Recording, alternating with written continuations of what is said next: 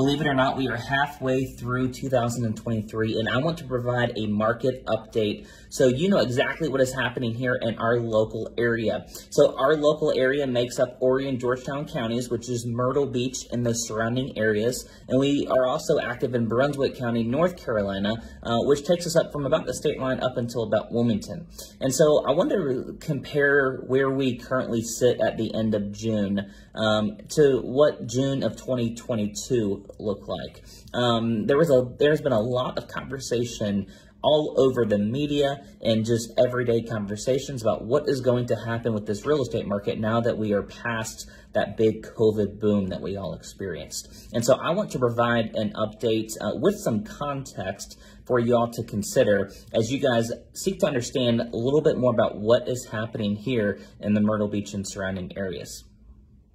The first data point that I want to share with all of you is the number of homes for sale. So we had 1,985 single-family homes for sale at the end of June of 2022. Now, fast forward to this year, at the end of June of 2023, we had 2,465 homes for sale, which is a 24% increase. Now, if I just came on here and said, oh my goodness, we had a 24% increase in inventory, we would think that there might be a lot of inventory because that 24% is a substantial number.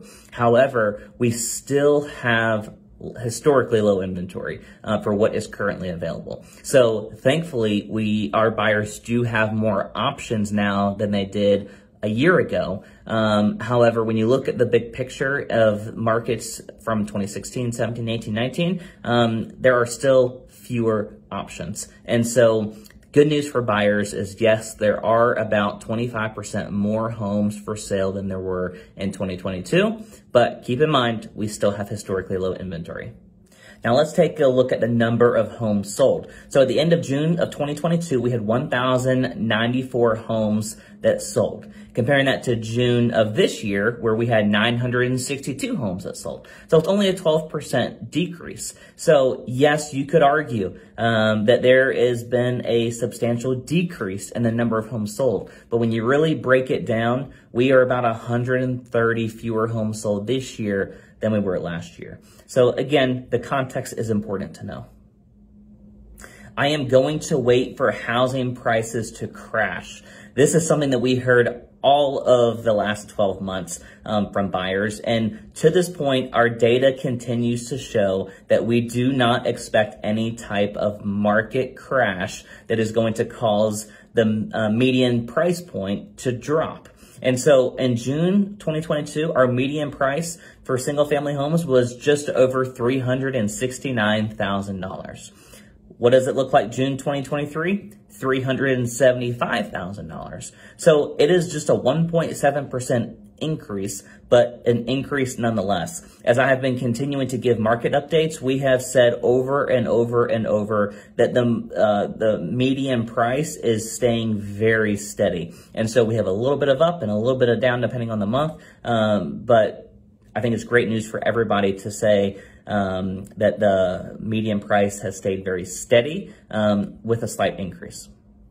The last data point that I always share is the month supply of inventory. And so again, this is going to go back to looking at the number of homes for sale. While yes, we had a 24% increase, when you look at the month supply of inventory, it's going to back up my point that we still have historically low inventory. And so if I were to come on here and say our month supply of inventory has jumped 47% year over year, that would be pretty alarming that, oh my goodness, are people no longer buying homes? But again, let's look at the data. June 2022, our month supply of inventory is 2.1 months. And again, month supply of inventory defined is if no new homes hit our market, how soon would we be out of inventory? So that's only 2.1 months based on how quickly the homes are coming on the market versus how quickly they're selling. So fast forward June 2023, our month supply of inventory, yes, it's jumped 47%, but it's just at 3.1 month supply, which is still historically very low supply. A good healthy market is usually between 4 and 6 months supply of inventory to make sure that buyers have enough options to be able to keep prices steady. So again, when we have this lower amount of inventory and we still have homes selling at the rate that we do expect prices to either stay steady or continue to increase. So again, just wanting to give everyone an overview of where we sit 1 year later from where we saw the market begin to shift last year. I think that it is safe to say that we are still in a very active market. We have properties coming on the market, and we have properties selling and moving off the market. And so these are all great things for people who own real estate here in our local area. If you have any questions about buying or selling property here in the Myrtle Beach and surrounding areas, please reach out to Palms Realty, where one of our incredible agents would be happy to support you.